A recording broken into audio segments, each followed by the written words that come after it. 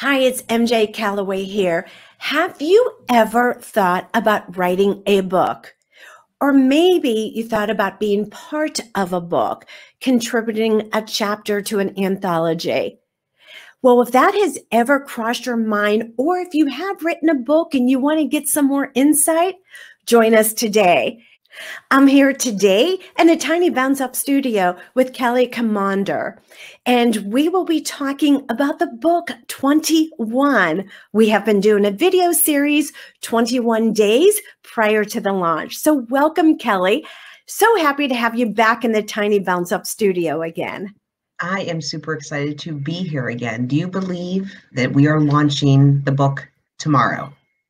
I do not, because when we decided to do this video series back in the beginning of February, the launch date, April 21st, seems so far away.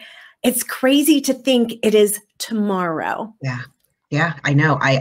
It feels sometimes like the time has gone really slow, and then other times it flew by. You know, it's one of those things that it's like a pinch me moment where you want to kind of pinch yourself that the time is really here, and that this is something that all 21 of us have done, and we have managed to get this out there and get this.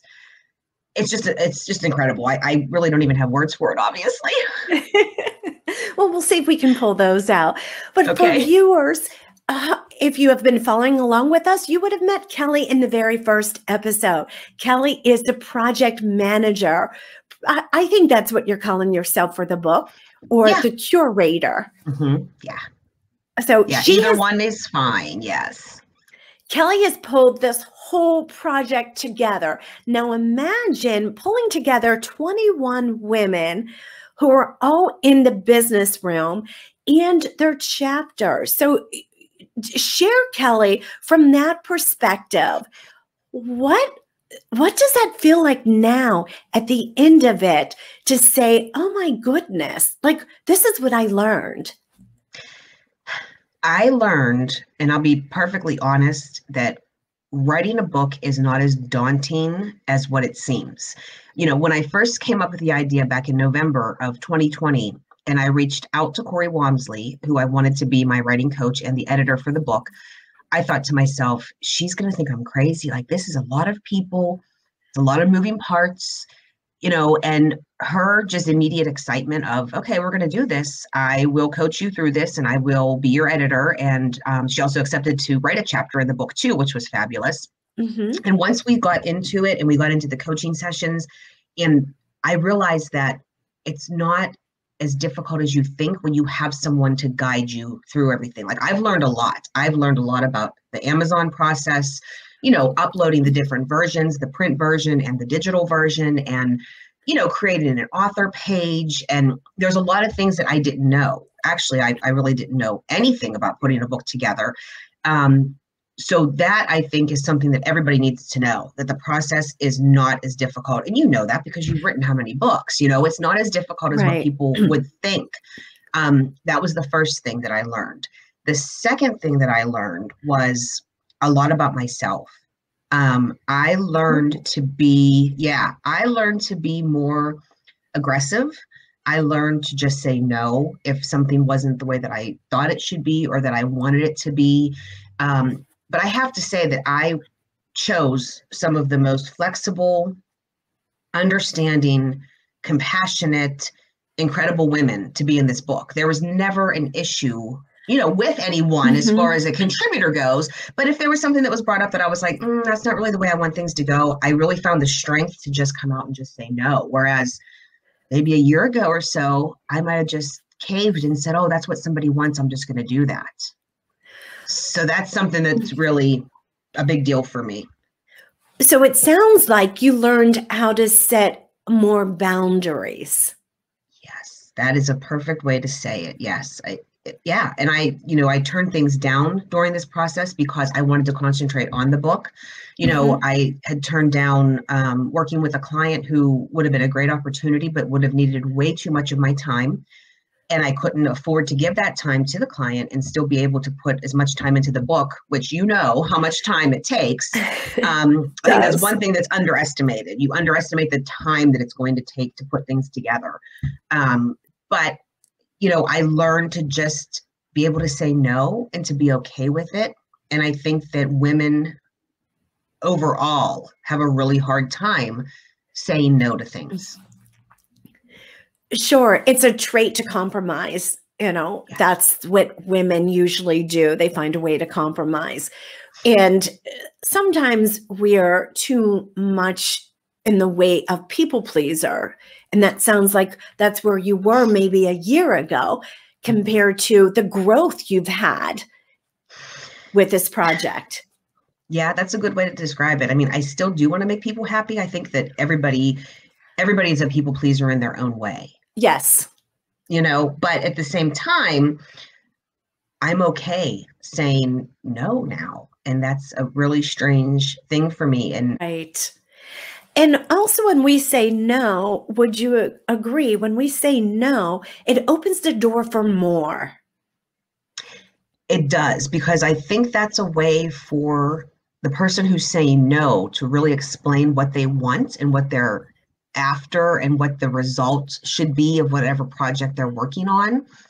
And the person or people that they're saying no to get a better understanding, because it's not just throwing ideas at someone and seeing what sticks. It's actually digging in and being able to say, this is what this person is aiming for. This is their goal. This is their overall, what they want to do. So I do think it does open more doors, and it does allow for more creativity and more collaboration.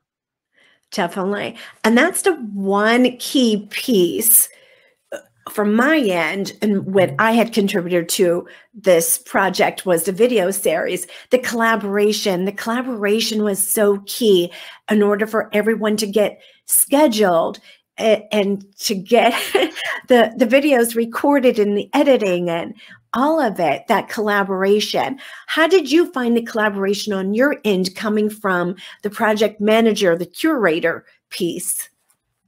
It went a lot smoother than I thought. I have read things where people say about, herding cats, whenever you have a lot of people involved in a project, it's like herding cats.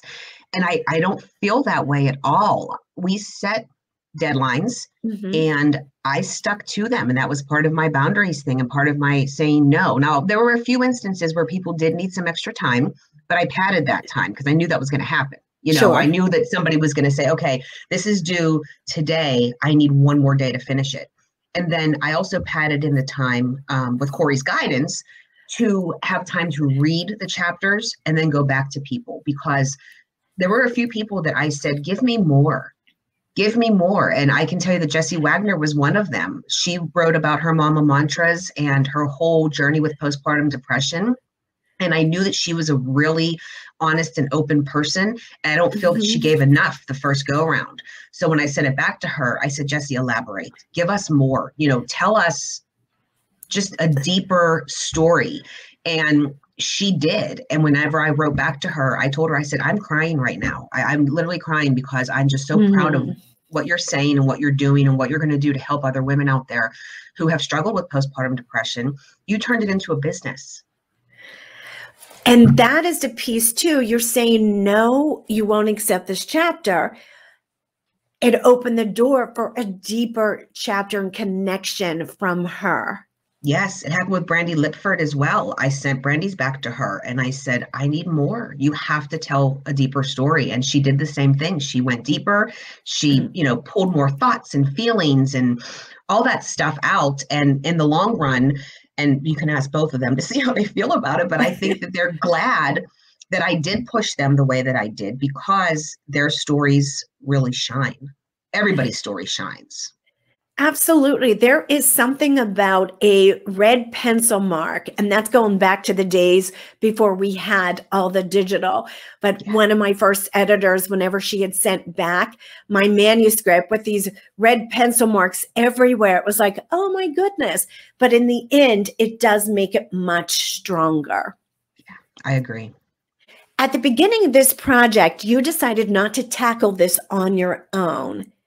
And probably for good reason. You have never written a book before, so you didn't have that guidance. So instead, you had hired a book coach. What what are your, now that you've worked with a book coach, what are your thoughts? Would you do that all over again?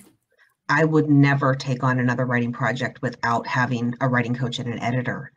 I knew nothing about formatting a book. I knew nothing about, I thought I knew how to edit. I thought I knew a lot of grammar and punctuation and things like that until Corey and her team, and the editor that worked on this book, his name is Jim.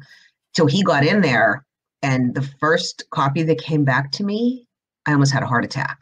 There, you talk about the red pen. There were so many changes and so many edits, and we had made it really clear to all of the contributing authors that the editors were not going to change what the meaning was and what they were saying. It was going to change things to make it grammatically correct, to make things clearer. So I had to really take that into consideration after I read through that first round that Jim sent back to me, because I really needed to make sure that we weren't changing what the women were saying and we were not taking out the feeling. And if someone who cannot hire a coach to help them, what would you suggest they do? Because not everyone is in the position to do that. I would suggest just doing a lot of research. I'm sure Amazon, and they have guidelines on their website, follow along, do this, these are your next steps. To me, I'm a tell me how to do it and I'll do it kind of person instead of reading instructions. So to be talked through it was a heck of a lot easier to me than to go onto Amazon and figure it all out myself. But I think that you can do it yourself. You can go onto Amazon and go through the process there and get the book uploaded. I'm assuming they can walk you through all that. And there's probably somebody in their back office that can format. I'm sure you'd have to pay for it, but I'm sure they can format it and make everything look pretty and make sure the margins are right and, the spacing and the whole 9 yards. Right. And here's a tip for our viewers who might not be able to afford a coach, because they do want to touch on that, even though there are coaches around, is to find someone who has been through that process and tap into their knowledge, because they can also give you some tips on what they were able to do. Definitely. And honestly, MJ, I'd be willing to give some pointers to anybody who reached out to me. If they're thinking about doing this, I would be more than willing to spend, 20, 30 minutes talking somebody through what I did more in depth, because we don't have time for that here. I don't want to take the whole interview off doing that, but I would be more than happy to speak to people. They could always reach out to me and I'll be as helpful as I can. That is very generous. And Kelli, so taking that generous offer, can you go ahead and give us, how can someone who really does want to tap into your knowledge, how can they get a hold of you? Sure. They can shoot me an email. It's Kelli, Kelli, at k2creativellc.com. And it's that simple. Just shoot me an email and just say, I'm thinking about writing a book, and I can just take it from there and we can do a quick phone call, Zoom call, whatever, and just talk through it. That'd be great. So now that we're at the end of the project, where do you see your next project? Do you see this being a launch to your own book, or a launch to, maybe a transition into something else?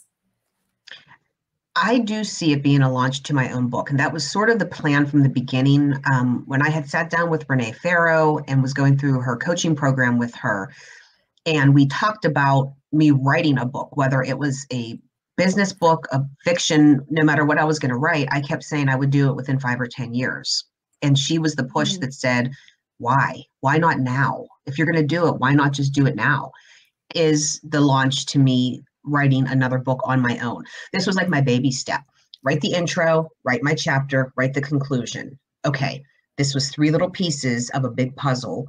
Now that I have the experience and I have the people behind me that I know will help me, I really do feel comfortable that within the next year, I will put out my own book of some sort. I have ideas. I'm not really sure exactly what I want to do.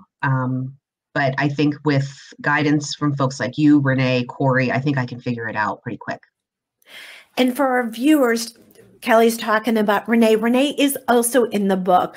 What I loved about her interview is she believes in planning now for your future, setting yourself up now for your future, whatever that future you plan it to be. And her motto is just do it. Yeah. And she lives by that. Trust me. It's just, if I had a dime for every time that woman said, just do it, whether it was verbally in a text message, in an email, that's just who she is. And she's very inspiring. And I think that a lot of the women can learn a lot from her, a lot of the women in the book and a lot of the women who read the book. And, you know, while I'm on that topic, I'm going to spin off a little bit, MJ, and I'm going to talk about you. The knowledge and the expertise that you brought to this project and the time, I'm going to get choked up. Oh, don't, because I don't want to get emotional during an interview. No, but we might. The time that you invested in this project and that you invested in all of us is just remarkable. I can't even begin to thank you for, I mean, you did 21 interviews. You know, you set them up, you spent at least an hour with each of us doing this. The editing time that you took to edit them, then all the posting time to add them to social media channels and to post them. And nobody asked you to do this. You volunteered and you used your own time while running a business, spending time with your grandchildren, you know, traveling, you know, locally. So I really want to thank you. And I don't know how to thank you besides just verbally coming out and saying thank you, MJ, because I just feel that so many people have learned so much from you, because a lot of the women don't have, I know, I'm sorry, a lot of the women don't have the interviewing skills and they've not been in front of a camera and they're uncomfortable talking about themselves. And I can't tell you how many people messaged me after their interview and said, this was so much easier than I thought. I felt like I knew MJ forever. MJ made me feel so comfortable, because you know darn well there's only a handful of us that you knew prior to this project. Right. Two. So there you go. Yeah. I thought it might have been more than that. So it was just me and Renee. I thought there was more people that you knew. Yeah. Right. No, right. Not personally, no. Yeah. So, you know, I really think that people need to also reach out to you for that, to talk to you about, how do I make an interview? How do I do my lighting? How do I sound good? How do I answer questions? How do I feel comfortable in front of the camera? Because we all have days where we're going to feel yucky and not comfortable in front of a camera to begin with. But to get text messages and emails and phone calls from people saying, oh my gosh, it was so easy. MJ made me feel like I knew her. People were just blown away by your experience, your caring, your hospitality. Thank you. I can't say anything else. Thank you. Okay, Kelly. I appreciate that from the bottom of my heart. And you better leave this in the interview. Do not cut this. What I loved about the interviewing is the sharing and getting to know everyone. That is, for me, coming from, you know, interviewing everyone, even with my own channel, with interviewing business owners, is hearing, you know, where they were and what they went through, the struggles, and how they bounced up, you know, how they dug in and made something happen. And sometimes it was out of nothing, you know. A lot of times it was out of a struggle. So for me, being able to offer that opportunity for someone to share, you know, how they turned something around, how they flipped it, how they made it bounce up, was such a joy. I mean, that was probably the best part of the project. Oh, that's amazing. And it's true, because I've watched every single one of these interviews more than once. You know, it's very clear that this is a business book. This is a book for people to read, because they are either thinking about starting a business, just starting out in a business, or they can be in business for 25 years. There are so many tips and so many, you know, tricks and things that people did to be successful, but every single person has a personal story attached to it. And I think that's what makes this so relatable and so readable. We're fighters and we're winners, and we just succeeded in 2020. Success when the chips were down. Yeah. And what I loved about the book too is you do have someone who started a nonprofit during the pandemic, or a business, or kept their business afloat Or we have several women in the book that have had businesses for 20 businesses or nonprofits for 25 years. Yes. So there is such a mixture there, and that wisdom that is being shared is wisdom that anybody can use. And as you said, what happens in our personal life impacts our professional life, and what happens in our professional life impacts our personal life. So that book combines both the personal aspect and the professional aspect. Oh, for sure. Yes, absolutely. Absolutely. And it's also a book for someone who just likes to read about people's lives. Let's be honest. Yes. We all want to see what other people are doing and how they live and what they do for a living and what makes them happy, what makes them tick. So if it's something that people just want to pick up because they want to read about 21 different women, go for it. Well, that's what made the Chicken Soup for the Soul books a national, global bestseller for years upon years, because people do like to hear other people's stories. Yeah. And from a business perspective, throwing this in there, we remember stories. We remember stories more than we ever do facts. Yeah, that's true. That is definitely true. And another thing, too, to think about is that everybody's contact information is at the end of their chapter. So if someone picks up the book and resonates with 2 or 3 of the women and wants to reach out to them, these women have given the okay for that, whether it's an email, a Facebook page, their LinkedIn profile, Instagram, whatever it is, there is contact information for every single person in there.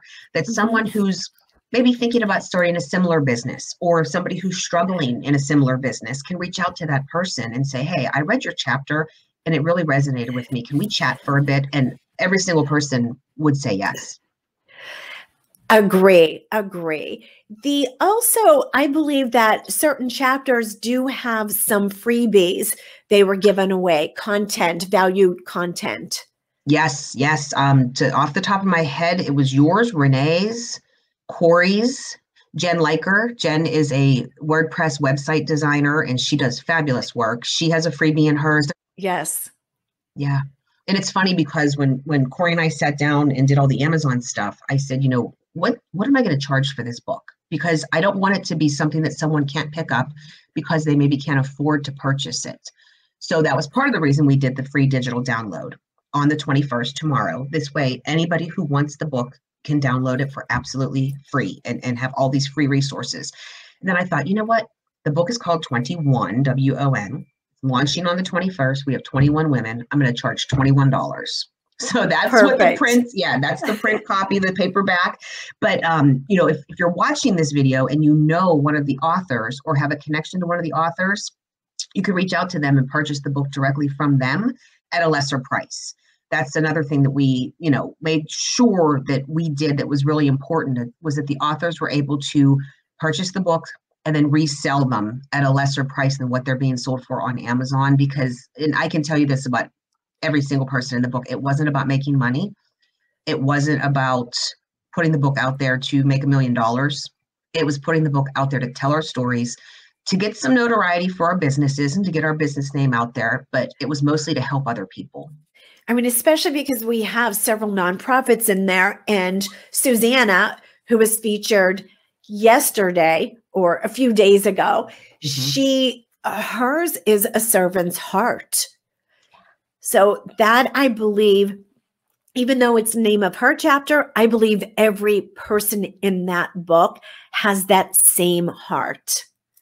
Oh, definitely. For sure. And I think, and it's funny because just knowing most of the women previously before doing this book, I've met them through volunteering or through nonprofit organizations. And if you look at their bios, maybe not the one they put in the book, but their bigger or longer bios for LinkedIn or whatever, everybody has volunteerism. Everybody spends time helping other people.